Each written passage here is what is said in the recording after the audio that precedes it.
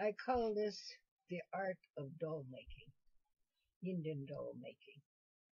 And I started building dolls like this when I was a young girl.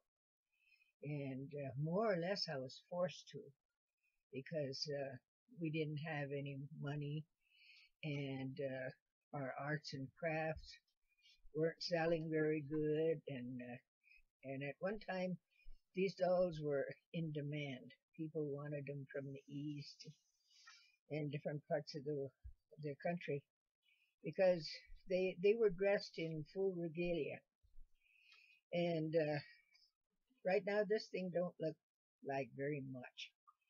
But eventually, he's going to have complete clothes, and his feet will be encased in moccasins, and his body will have a shirt and perhaps some kind of ornaments for his chest. And right now he's bald, but he will be having a head of hair, and he's faceless. But like I said, he will have a face, and that's what gives him character. And then they will have some of them have full gauntlets, others have just a hand with maybe bracelets or things that adorn them.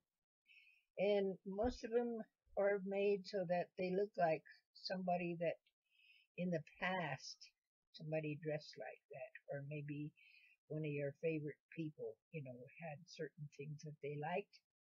And so therefore when you made a doll, you kind of depicted somebody that you cared about, or somebody that you thought was nice looking.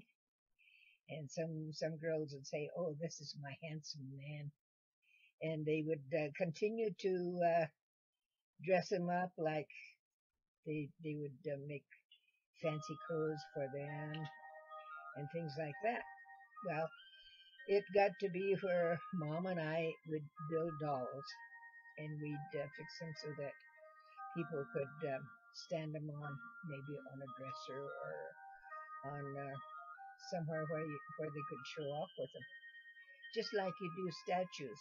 And it's the same principle, except that it's handmade, and it's from cloth, buckskin, and the framework is made out of baling wire or some type of wire that's sturdy enough to be molded into or shaped into different poses, like they do when some of them will be a fancy dancer, maybe some will be a regular war dancer, and some will be like ladies.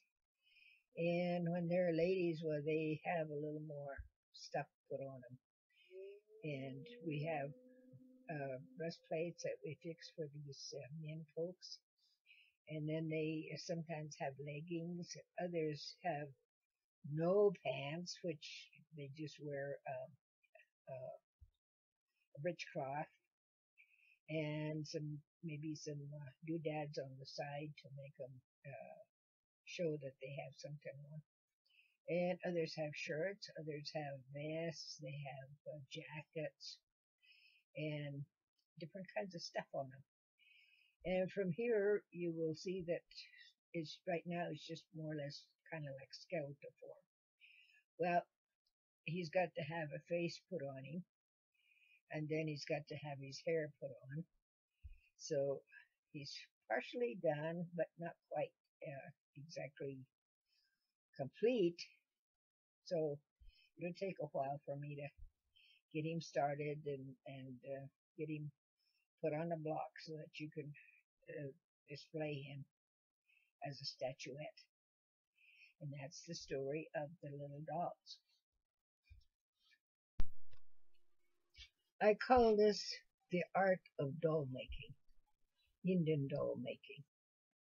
And I started building dolls like this when I was a young girl.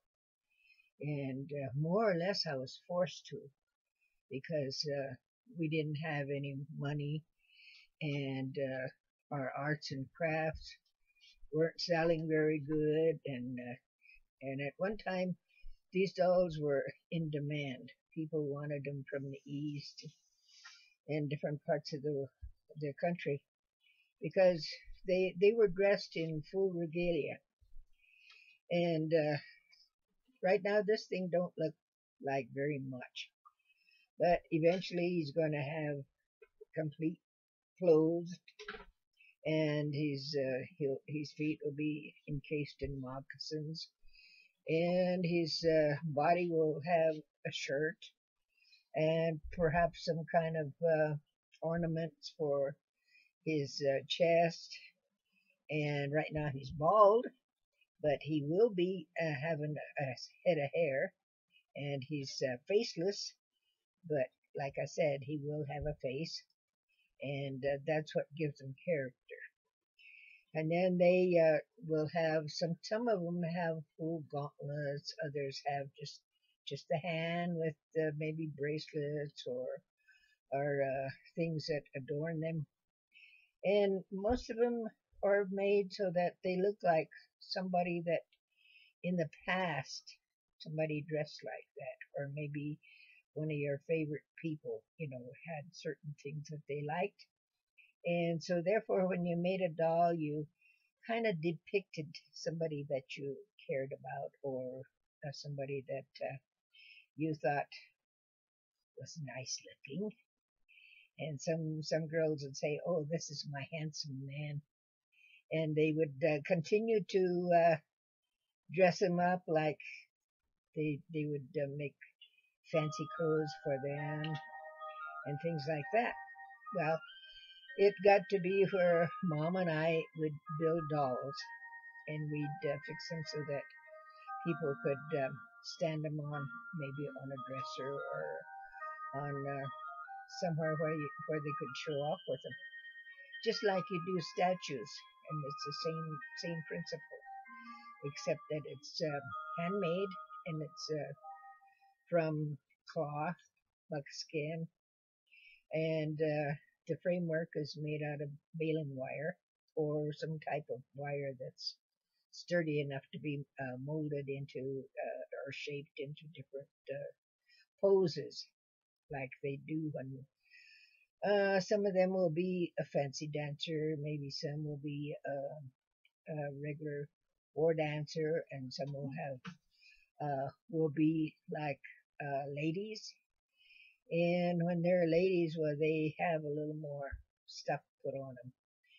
And we have breastplates that we fix for these men folks.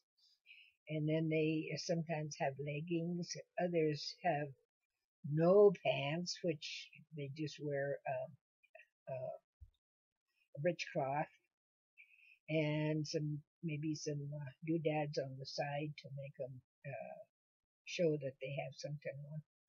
And others have shirts, others have vests, they have jackets, and different kinds of stuff on them. And from here, you will see that it's right now it's just more or less kind of like skeletal form. Well, he's got to have a face put on him, and then he's got to have his hair put on. So he's partially done, but not quite exactly complete. So it'll take a while for me to get him started and get him put on the block so that you can display him as a statuette. And that's the story of the little dolls.